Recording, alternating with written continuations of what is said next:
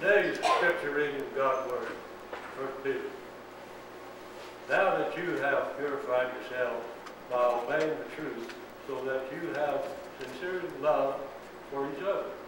Love one another deeply from the heart, for you have been born again, not of perishable seed, but of imperishable, through the living and enduring Word of God. All people are like grass, and all their glory is like the flowers of the field. The grass withers and the flowers fall, but the word of the Lord endures forever. And this is the word that was preached to you. Therefore, rid yourselves of all malice and all deceit, hypocrisy, envy, slander, and every kind. Like newborn babes, crave pure spiritual milk, so that by it you may grow up in your salvation, now that you have tasted that the Lord is good. As you come to him, the living stone, rejected by humans, chosen by God, and precious to him, you also, like living stones, are being built into a spiritual house to be a holy priesthood, offering spiritual sacrifices acceptable to God through Jesus Christ. So be it.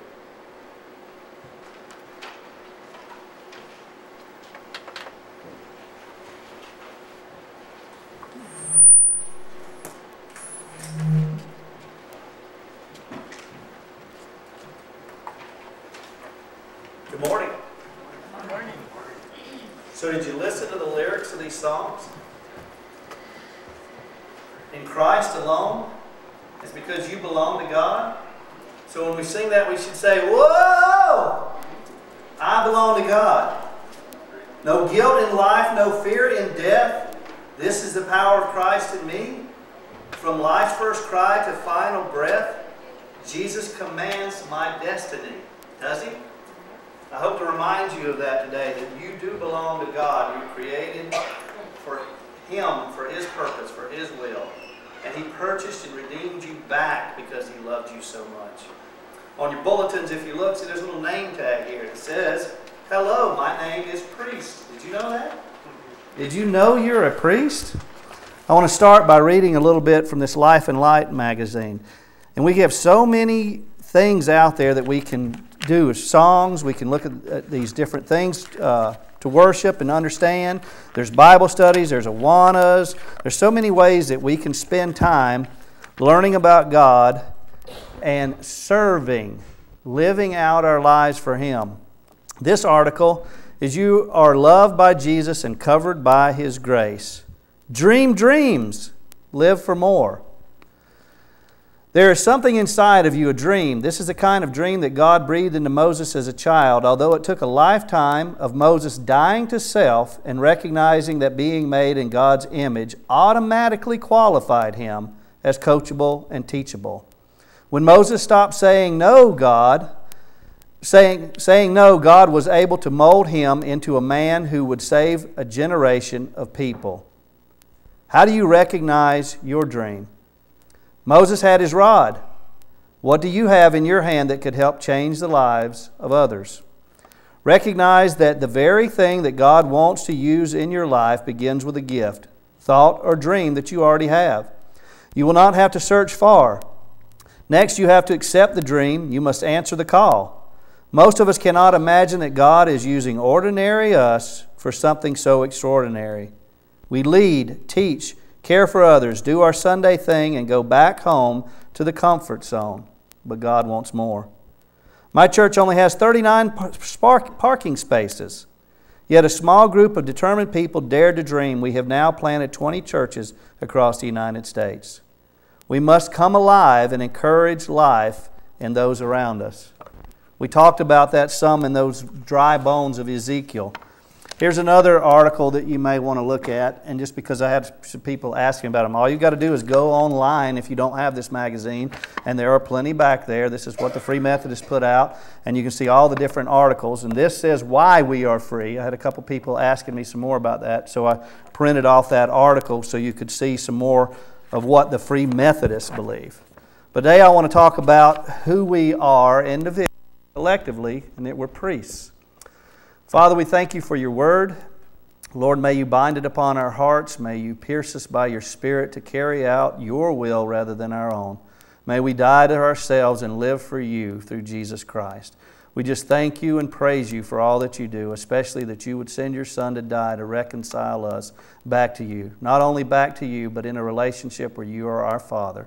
We just thank you and praise you in the name of Jesus. Amen. So if you turn to Genesis, you look, all through Genesis, verse 1, verse 4, chapter 1, verse 4, verse 10, verse 12, verse 18, verse 21, verse 25, all say that it was good. Creation was good. God created a good thing. But it is not until Genesis 1, that's one I'm going to be turning there. It says, God saw all that He made, and it was very good. We've got a word added in there, very. Why? Very good. And there was evening and there was morning. It was the sixth day. That sixth day would have been on Friday in the Jewish calendar. What else happened on Friday? Our Lord Jesus Christ was crucified, wasn't it? That's why we call it Good Friday. Creation was over on Friday. The great finale had been done. God created man and woman in His image. He had created mankind in the image of God to be like God. But we have a decision to make. We have a decision whether we're going to be obedient and come to Him or not. We are not a body with a soul. Do you understand that? We are a soul with a body.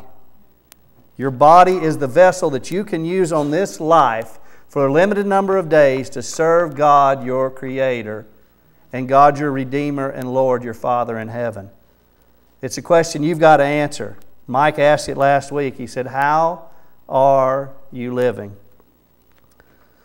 In John 19, verse 30, we see what happened on another Friday. It says, when He had received the drink, Jesus said, it is finished.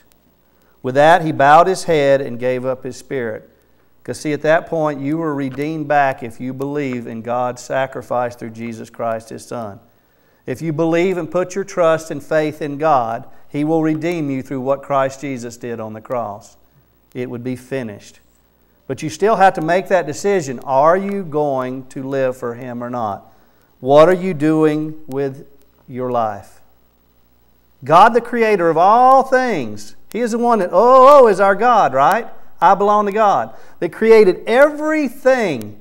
What limited things we can see and the more knowledge that we can have, and we can reach out further and further and see the vastness of space and everything else, or when we do bigger and bigger microscopes, we can see the more complexity of life. That God created you to serve Him, to honor Him, to praise Him. And even when you rebelled from Him and said, I don't want any part of that, He said, I love you so much.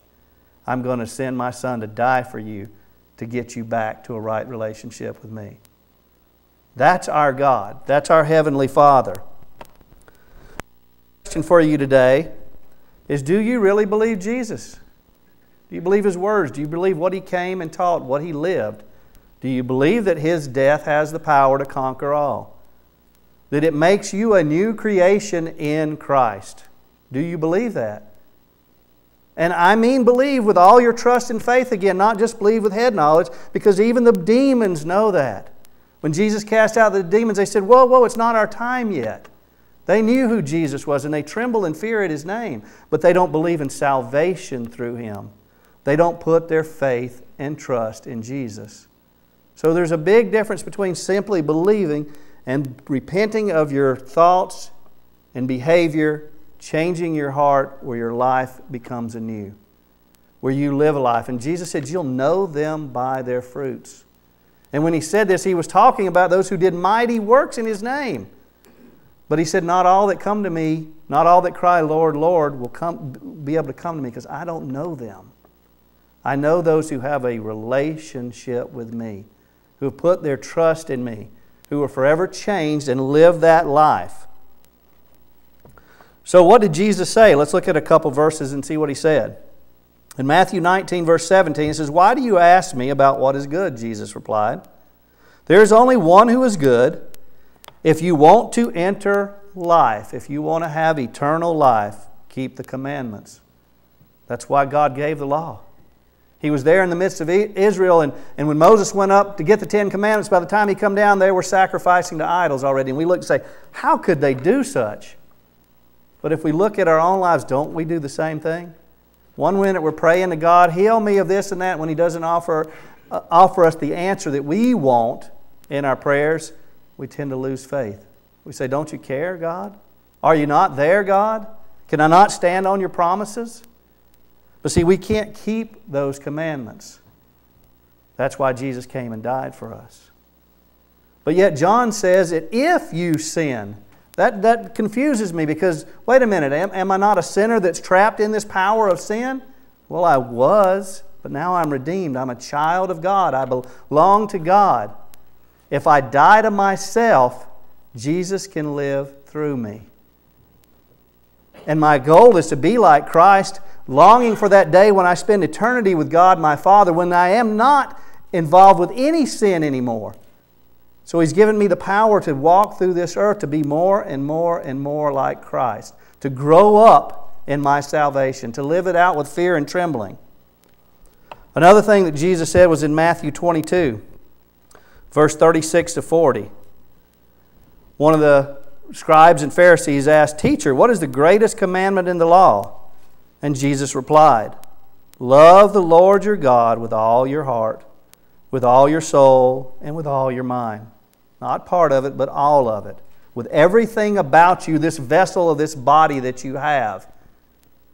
You do it with your speech. You do it with your thought. You do it with your body. You do it with your heart. You do it with your mind. You love God. This is the first and greatest commandment. And the second is like this. Love your neighbor, which is anyone you come in contact with, not those you choose, as yourself. And like I've said before, and I'll say it again, I love myself pretty good, so it sets a high standard up, doesn't it? So I've got to love them pretty good. Well, Christ gives us a standard much higher than mine. He says to lay down one's life for their friend is the greatest love that we can have. And He teaches us to follow in His footsteps. Verse 40 says, all of the law and all the prophets, everything that you have heard and learned previously, every bit of it, hang on these two commandments. And see, there's no way that we could keep these commandments, just as the Israelites couldn't keep the commandments before, unless we die to ourselves and born again, a new creation in Christ, with the power of the Spirit living through us. That's why Jesus said that He would not leave us as orphans. He would ask the Father and He would send the Spirit to do everything that you need Him to do in this life. But it's not about your life. It's about living your life from God. The speaker last week's video also said, how am I living? He made it even more personal. He just changed the statement around a little bit from how are you living to I've got to ask it myself. Instead of being asked to me, I've got to ask it. How am I living? Makes it a little more personal. Do I want to waste my life? Do I want to live a life of glory? And I've only got a limited amount of time, and God Almighty sent His only Son to die for me. Why would I want to waste that life? Why would I want to be rich for God? Because I don't know when my life is going to be required. I've only got X amount of time to tell people of the love of God that He was given for me through Christ Jesus, who shed His blood for me. So that's why I have to live with all my body, with all my heart, with all my soul, and to love my neighbor as myself so that they can see that. Because they're not going to see my preaching if they don't ever see the way I'm living. So I have a follow-up question to Mike's question on how are you living. Do you believe Jesus 100% put your trust and faith in Him? Because see, that's the first question. That's the difference in heaven or hell. That you don't have head knowledge, you have heart knowledge. What a terrible thing if you spent all your time in church or you spent all your time doing good things and everything else, but you didn't have that right relationship with God. And don't say it can't happen, because I just quoted you from Matthew where it says that. He says, "Depart from me, I do not know you. But we did mighty things in your name, Lord. We even cast out demons." So I have to plead with you, beg with you, please know the love of God through Christ Jesus. If you don't know that, make it right today. All you've got to do is come to Him and say, Father, forgive me. I want to know You. And He'll come to you. He doesn't want to be unknown. John wrote his gospel so that you might believe, that you might have that trust and faith in God, so that it might forever change you. He's proof positive. He wanted to rain down fire from heaven to kill out the Samaritans because they didn't want to accept Jesus. And then you read 1st and 2nd and 3rd John, and he says, love, love, love. They'll know you by your love. Love your neighbor. Love, love, love, because God loved you. That's all he talks about. Jesus said before he left, he said, take care of my mother, because he knew that John had developed that kind of love, that he would take care of a woman that wasn't his own, just like it was his own mother. And at the end of John, it tells you, it says John 20, verse 30 and 31, it says, Jesus performed many other signs in the presence of His disciples, which are not recorded in this book. But these are written that you may believe. Believe what? That Jesus is the Messiah. He is the Son of God. And that by believing, by having that faith and trust in Him, you may have life in His name. Now that's not just eternal life, but that's the abundant life that you were designed and created for in the first place. To be in a right relationship with God while your soul has this body on earth. We can make it through anything, even in this fallen creation, because we belong to God. And nothing can separate us from the love of God who is through Christ Jesus our Lord. So I'll look at 3 things in these verses. That you may believe. That comes from the Greek word pisteo. It means to put total trust. That saving knowledge and faith.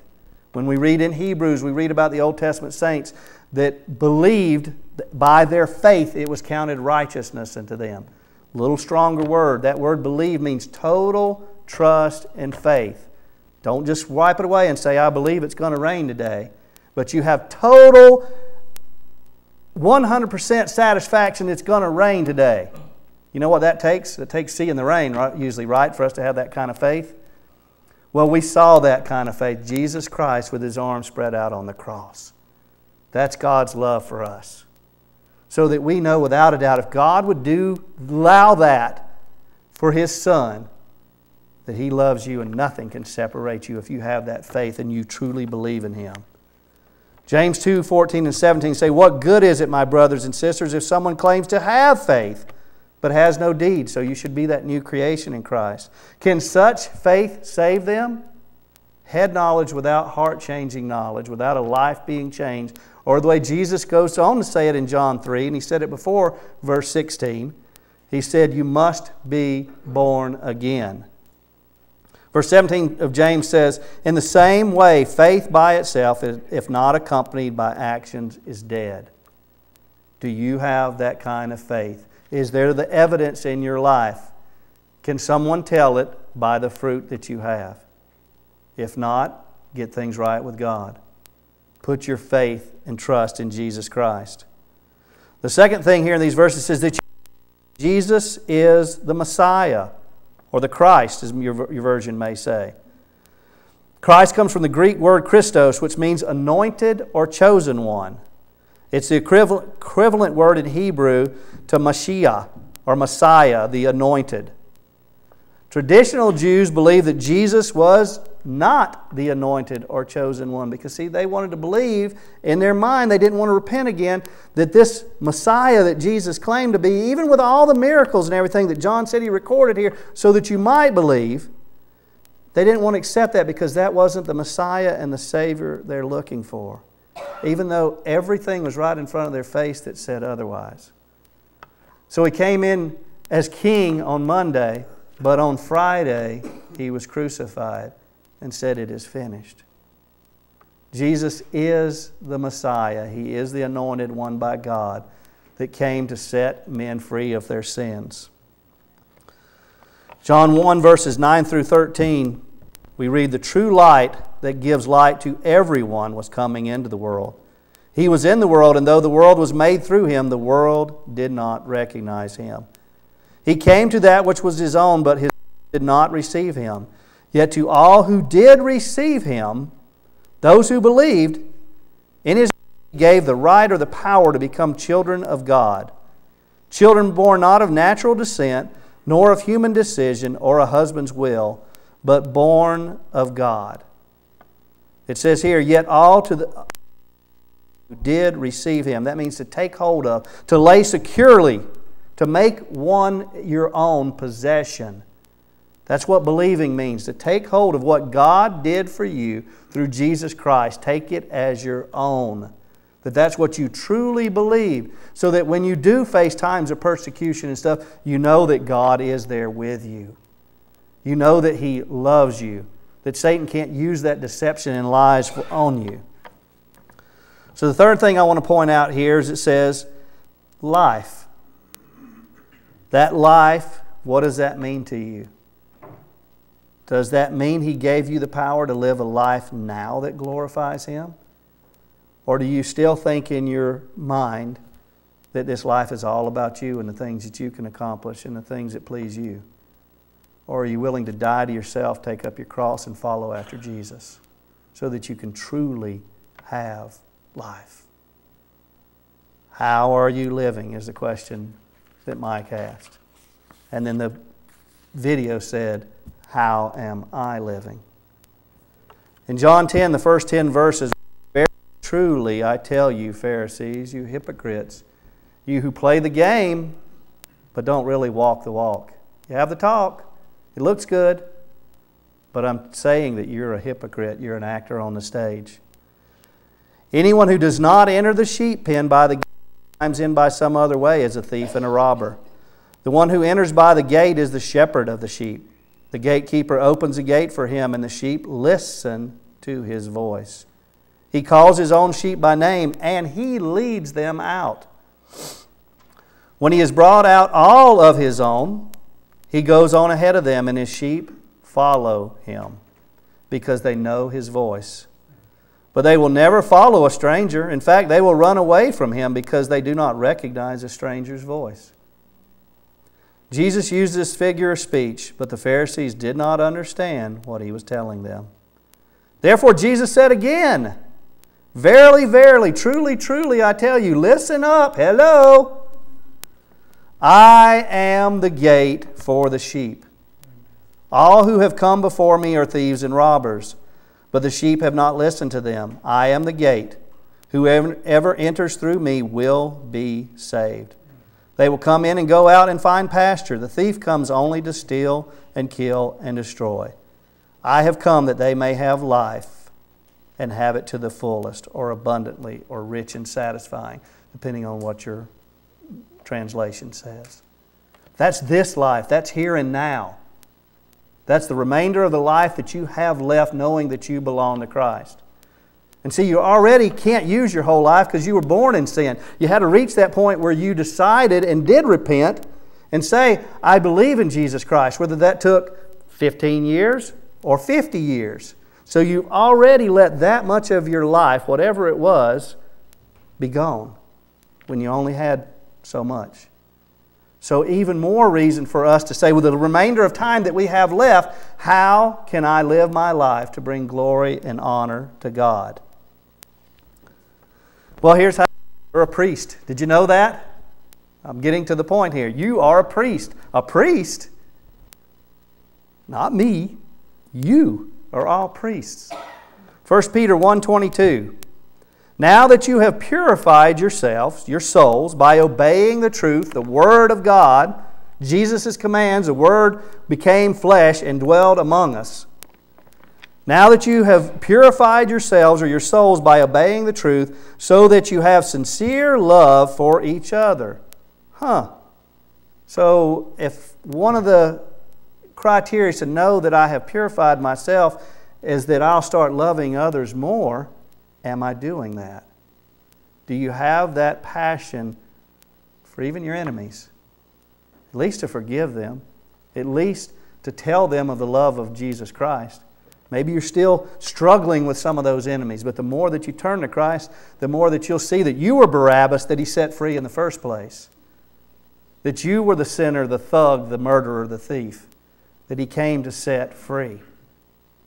And He laid down His life quietly so that you could be saved. Love one another deeply from the heart, as passionately as you can, as Christ loved and gave up Himself for the church. But I can obey parts of the Bible, right? No. If I believe this, I need to obey it. I don't need to struggle with that anymore. I just need to say, you're right, Father. Give me more strength. Give me more faith. Give me more of the love of Christ. And He will. Verse 23 says the answer for why we obey. For we have been born again. That old life is gone. Sin has no power over you in death, and sin has no power over you in this life. Because you have the power of God living in you. John 3, verse 3 through 7 says, Jesus replied, very truly I tell you, no one can see the kingdom of God unless they are born again. Don't forget that. You are born again, and of all things, you got a name tag that says, I'm a priest. Remember that. Verse 4 said, how can someone be born when they are old? Nicodemus asked. Surely they cannot enter a second time into their mother's womb to be born. Jesus answered, very truly I tell you, no one can enter the kingdom of God unless they are born of water and the Spirit. Flesh gives birth to flesh, but the Spirit gives birth to the Spirit. You should not be surprised at me saying this. You must be born again. So back to our scripture from 1 Peter, verse 23. For you have been born again, not of perishable seed, but imperishable, through the living and enduring Word of God. Right here, through Jesus, what He did for us. The truth. The truth will set you free. I'll say it again. You're not a body with a spirit, but you're a spirit with a body. How are you going to use that body to bring glory and honor to God? Does it really matter? Verse 24 answers that. Yes, it does.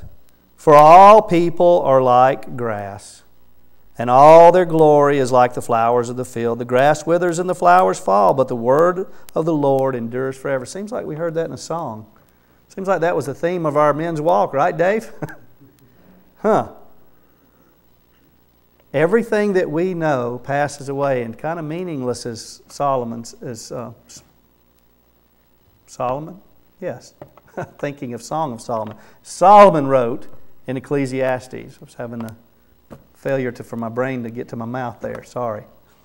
He said it's all meaningless. And what he meant was chasing after all these things other than God's will. The man who had everything at his availability. And he had that because God gave it to him again, because his heart was in the right place when he said, Father, tell me, Lord, tell me what I can do to govern and guide your people, to lead them in the ways of righteousness. But he got distracted. He got distracted by the things of this world. And when he realized that, he said, it's all meaningless. It's all nonsense. The only thing that matters is how my soul can use this body to live for God. The word of the Lord endures forever, and this is the word that was preached to you. This is what you've been taught. This is what Jesus taught. That's what the Word of God teaches. Peter was quoting Isaiah there, and I'll read that. Isaiah 40, verses 5 through 10 says, And the glory of the Lord was revealed. See, that happened at Calvary. And all the people will see together, for the mouth of the Lord has spoken. A voice says, Cry out. And I said, What shall I cry? Do you say that? How can I live my life? Show me, Lord, so that I can bring you glory and honor. All the people are like grass, and their faithfulness is like the flower of the field. The grass withers and the flower falls, because the breath of the Lord blows on them. Surely the people are grass. The grass withers and the flowers fall, but the word of God endures forever. You bring good news to Zion and to Boundary County. I'll put that in there so you get in perspective. Go on a high mountain, you who bring good news to Jerusalem and Bonners Ferry. Lift up your voice with a shout. Lift it up and do not be afraid. Say to the towns of Judah or Idaho, see, his reward is with him, and his recompense or his reward accompanies him. Back to 1 Peter chapter 1, verse 24. It says, for all the people are like grass, and their glory is like the flower of the fields. But the grass withers and the flowers fall, but the word of the Lord endures forever. Now get this. This is what Peter added to it. And this is the word that was preached to you, and you, and you, and you, and you. So do you believe that? Do you put your faith and trust in it? Chapter 2 then says, therefore. That means what we just heard in 1 Peter 1. Therefore, since you've heard this gospel and you've trusted and you believed, you're born again, rid yourself of all malice. That's wickedness of every kind. And all deceit, all guile or fraud or fake intentions. All hypocrisy, counterfeit or play acting. All envy, covetousness, wanting and desiring things that others have, or the things of this world, and slander, evil speaking of any kind, even your thoughts. And then it goes on again to say, of every kind. It's already said at the beginning, all malice, all deceit. Every bit of it. Get rid of it because of what God did for you through Christ Jesus, if you believe that. In verse 2, do this instead. Like newborn babies, crave spiritual milk. You don't have to tell a newborn baby to drink milk. They cling to it, they crave it, they hunger and thirst for it the way we're supposed to hunger and thirst for righteousness, for the living water, for the bread of life that Jesus offers us. And it's what they have to get the nourishment to grow. It's no coincidence here he's using that as an example. You must do this so that by it you may grow up, grow to maturity, grow to be like Christ in your salvation. Verse 3, now that you have tasted, what have you tasted? That the Lord is good, that He's kind, merciful, loving, gracious.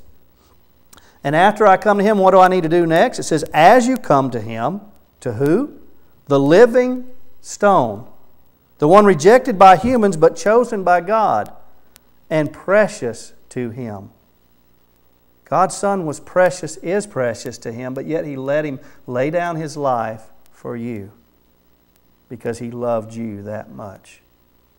Would you lay down the life of your child for someone else? That's love. And God did it when you were still His enemy. You had to do nothing to clean up your act first. You do it, therefore, because of what He did do for you, by the power of His Spirit, by letting Jesus live through you. Verse 5 says, you also are what? Like Jesus, the living stone. And you are being built into a spiritual house or temple. That's where God resides, right? He resides with you, in you now. And when we come together collectively as a body, He's here. This is the church of Jesus. We are built into a spiritual house to be what? A holy priesthood. Now you've got to know a little bit here about what the priests did. They offered sacrifices. They were picked out and anointed by God to represent Him to the people. And they gave sacrifices. Now, if Peter is meaning us to realize what he's talking about, and he's talking to those that are being persecuted at the time, the Jews that were spread about, and Christians that were spread about that were persecuted, then he's saying to them, you are the priests. You are the ones that are going to be sacrificing. The reason that you are sacrificing is so that others can see the truth and come to that knowledge. You are priests. And what do holy priests do? He goes on to say it. To be a holy priesthood, offering spiritual sacrifices that are acceptable to God through Christ Jesus. Holy. Holy means set apart, sanctified, a saint. We are holy priests, set apart by God. Priests, officials, delegates of God to represent Him and to offer up sacrifices on the behalf of others. Because see, Jesus already offered up the sacrifice for our sins. We're supposed to go sacrifice to help others find the way. Are you doing that? Hebrews 8 verse 3 says, every high priest is appointed to offer both gifts and sacrifices. And you're a priest. 1 Peter 2:5 says, you also, and you can put your name in there, like living stones are being built up into a spiritual house to be a holy priesthood, offering spiritual sacrifices acceptable to God through Christ Jesus. Now, why do you think Peter used holy there? Why didn't he say a joyful priesthood or something like that? He said holy because, see, you are holy. You don't have to become holy. You were made holy when you were born again by the blood of Jesus Christ, if you truly believed. 1 Peter 1:13 through 15, if we go back a little further, tells us that. It says, therefore, with the minds that are alert and fully sober, set your hope on the grace to be brought to you when Jesus Christ is revealed at His coming. As obedient children, do not conform to the evil desires you had when you lived in ignorance. But just as He who called you is holy, so be holy in all you do. So you don't have to go about trying to be holy. You are holy. If you realize that, then you can live as the priest that God has called you and set you apart to be, to represent Him to others by offering gifts and spiritual sacrifices to those who don't know the way, the truth, and the life. Roughly 700 years before Christ, Isaiah wrote this in Isaiah 6:3. And they were calling to one another, holy, holy, holy is the Lord Almighty. The earth is full of His glory. We get to be called holy, just as God is holy, holy, holy. And John wrote this at the end of the Bible in Revelation, chapter 4, verses 8 through 11. Each of the four living creatures had 6 wings and was covered with eyes all around, even under its wings. Day and night they never stopped saying, holy, holy, holy is the Lord God Almighty, who was and is to come. Whenever the living creatures give glory, honor, and thanks to Him who sits on the throne and who lives forever and ever, the 24 elders fall down before Him who sits on the throne and worship Him who lives forever and ever. They lay down their crowns before the throne and say, you are worthy, O Lord and God, to receive glory and honor and power, for you created all things, and by your will they were created and have their being. And God created each and every one of you and redeemed you back by the blood of His precious Son to be His priest. Revelation 1 verse 4 through 6 say, grace and peace to you from Him who is and who was and who is to come, from the 7 spirits before His throne, and from Jesus Christ, who is the faithful witness, the firstborn from the dead, and the ruler of the kingdoms of the earth. To Him who loves us and has freed us from our sins by His blood, and made us to be a kingdom and priests, to serve His God and Father. To Him be glory and power forever and ever. So I expound upon Mike's question and say, will you live as the priest that you were called to be? Father, we do thank you so much for all that you do. We thank you that you do love us, that you love us beyond anything that we can fathom, and that you would lay down your Son's life to save us. Holy, holy, holy is the Lord God Almighty. May our lives be a pleasing fragrance to you as we lay down our lives in sacrifice and service to show others the way, because you loved us so much. Father, help us to know more of Christ and His love through the power of your Spirit that resides inside of us. Help us to be the temples that you have called us to be, and help us to proclaim your word boldly and to live a life that brings glory and honor to you. Thank you for this church and the service that they do bring. I just pray that you bless each and every one as they obediently serve you. And I thank you for their service. In Jesus' name I pray. Amen.